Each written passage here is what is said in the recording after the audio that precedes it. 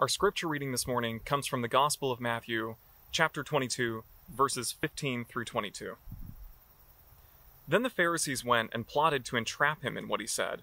So they sent their disciples to him along with the Herodians, saying, "Teacher, we know that you are sincere, and teach the way of God in accordance with truth, and show deference to no one, for you do not regard people with partiality.